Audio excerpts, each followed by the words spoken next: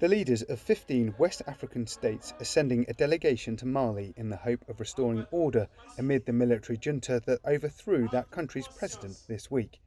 And a coalition of opposition political parties have joined the armed forces in rejecting any foreign interference to the ousting of Ibrahim Boubacar Keïta. Cheikh Oumar Sissoko is a leader in the opposition coalition. Ils veulent venir, ils viendront. They want to come, they will come, but we won't move.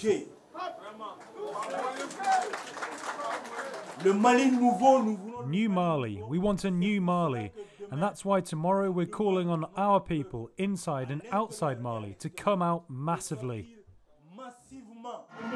Supporters of the new regime have been celebrating in the streets. Meanwhile, we are learning more about the men who have emerged as leaders of the coup. Colonel Assimi Goïta has installed himself as the leader of the military junta. He's said to be one of the commanders of Mali's Autonomous Special Forces Battalion, a respected officer of a unit which has actively fought against the country's insurgency of Islamist militants.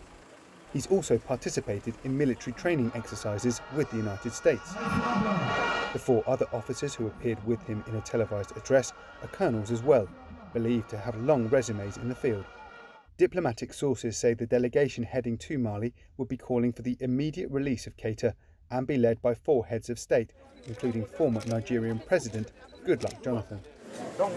However, another of the coalition leaders, Mountaga Tall, believes the president and his family are safer with them for now. It was necessary for the armed forces to intervene, to secure them, to protect them and exfiltrate them. To ask that today, immediately, he be returned to his home is to risk his life. Who will be responsible? Late on Thursday, the coup's leaders ordered the country's borders reopened after they were also closed earlier this week.